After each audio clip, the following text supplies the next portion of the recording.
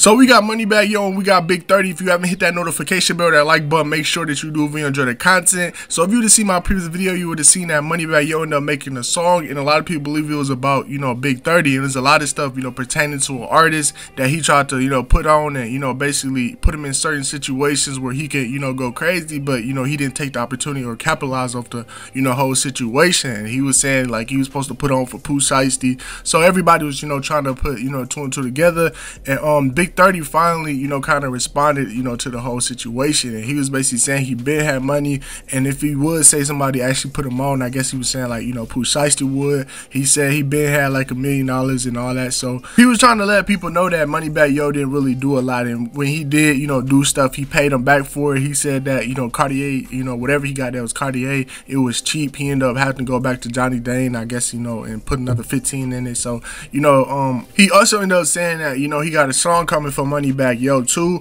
and he was saying that, basically MoneyBagg Yo, the only reason, the stuff he put on, if Lil Baby and them don't wear it, he don't want to put it on. So this all can be, honestly fake. It'd be a good, marketing move, them to both, go back at each other, and then they, later make up after they, make their music and, get a lot of people involved. But if it is real, hopefully it don't go too far. Make sure you guys like, comment, subscribe, hit that notification bell, and I'll see you in the next video.